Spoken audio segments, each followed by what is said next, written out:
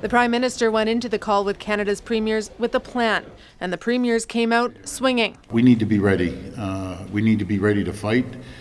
This fight is coming, 100%. Sources say the Prime Minister laid out broad strokes of a new beefed-up border strategy. We asked for more boots on the ground for our CBSA officers and our CMP officers, and they agreed. And obviously, a priority will be to share details of this plan with the incoming Trump administration and with Canadians in the coming days. It's an all-hands-on-deck response to Donald Trump's threat to slap Canadian goods with a 25% tariff over concerns about the border. The tariffs that they've proposed at 25% would be devastating to the Canadian economy.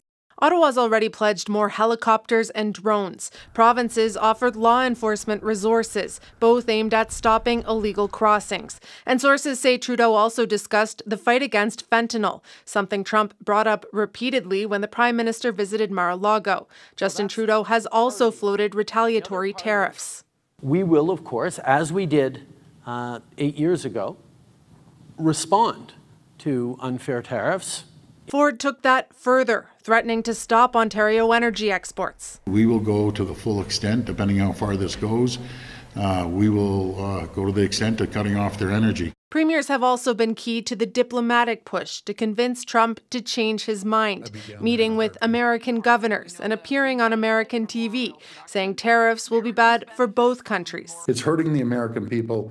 It's hurting the Canadian people. Why the president is doing this is beyond me. Quebec Premier François Legault met Trump last weekend in France. He's now calling for a costed border plan, tighter visa rules, and to negotiate a new free trade agreement now and without Mexico.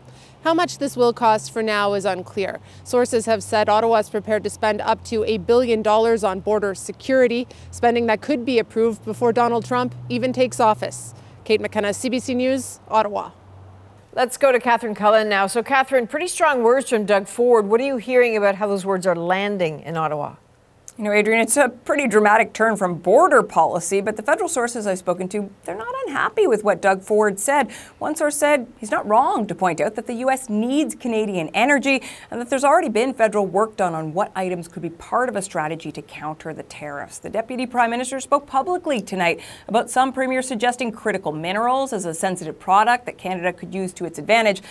There's a pretty big difference, though, between withholding lithium and withholding electricity. Also, just because Doug Ford suggested this, that doesn't mean it will happen, but it does speak to a growing sentiment amongst officials I talked to that Canada needs to be prepared in case Trump's threats go further. Make no mistake, though, this tone is starting to sound like an all-out trade war with our biggest trading partner. And Catherine, Ford also, interestingly, challenged the Prime Minister for wading into U.S. politics. Yeah, this is about an event last night focused on women in politics where Justin Trudeau said that the U.S. failed for a second time to elect a woman president.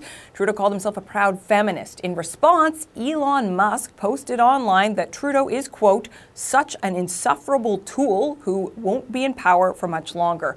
Ford said that came up during the Premier's call tonight, that Trudeau's remarks weren't helpful and that Trudeau got that message loud and clear. Adrienne? All right, Catherine Cullen in Ottawa for us tonight. Thanks, Catherine. Thank you.